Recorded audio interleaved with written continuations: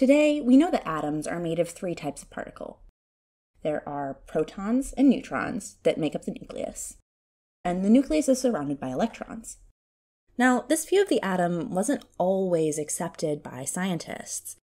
Scientists knew that atoms had a positively charged nucleus surrounded by electrons since around 1911, when the Rutherford model of the atom was proposed. But they were really attached to the idea of there only being two types of particle inside, the positive proton and the negative electron. It took a really long time for scientists to even recognize that the neutron existed. The story of our discovery of the neutron starts in 1919. Scientist Francis Aston is doing research on isotopes, which are atoms of an element that vary by their mass. He discovered that the isotopes he was working with all had masses that were whole number multiples of the mass of the hydrogen atom. This led scientists to suggest that the nuclei of all atoms were just bunches of hydrogen nuclei bound together, providing all the mass of the nucleus. So atoms of the element nitrogen, for example, have a mass of about 14 times the mass of the hydrogen atom. So they must be composed of 14 hydrogen nuclei, all bound together. Since each hydrogen nucleus has a charge of 1+, that would mean that the nitrogen nucleus should have a charge of 14+. However, X-ray diffraction experiments had shown that the nucleus of an atom has a charge equal to its atomic number, or the position on the periodic table, which at the time was defined by the number of electrons an element had. So the nucleus of a nitrogen atom should have a charge of 7+, not 14+. In order for the nucleus to have the right charge, scientists thought that there were negatively charged particles inside the nucleus, or internal electrons. So an atom of nitrogen would be made of 14 hydrogen nuclei, 7 internal electrons, plus the 7 electrons that surround the nucleus. We now know that this idea is pretty far from the truth. While the nucleus of an atom does contain two types of particle, atoms certainly don't have internal electrons.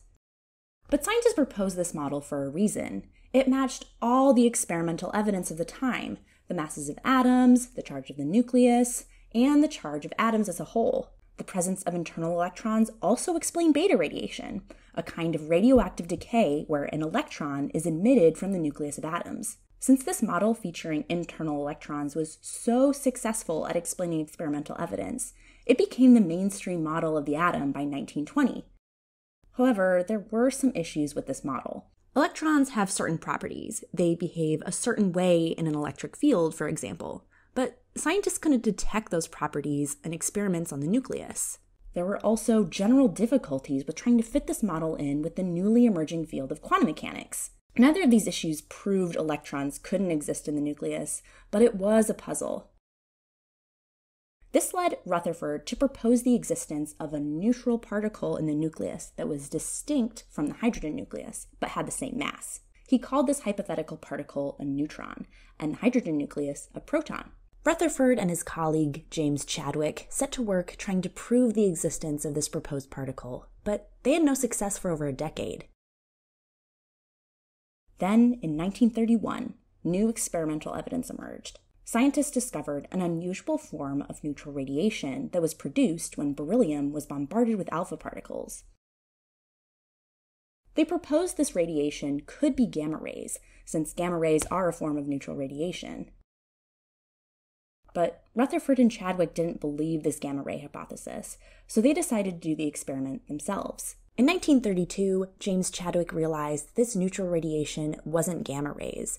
It was a new particle with the same mass as the proton, the neutron, that Rutherford proposed over a decade earlier. With this discovery, scientists realized that there are three types of particle that make up the atom: protons and neutrons that make up the nucleus, and electrons that surround the nucleus. But the story doesn't quite end there. Many scientists wanted to maintain the legacy of atoms being made up of protons and electrons only. Many thought that neutrons were a type of composite particle, made of a proton and an electron. Heisenberg, a key figure in the foundation of quantum mechanics, even spent years trying to prove this idea. But in 1935, the mass of the neutron was measured precisely, and that ruled out the possibility that the neutron was a composite particle. So, after a long journey, the neutron finally gained the coveted status the proton and electron already shared, a particle that makes up atoms.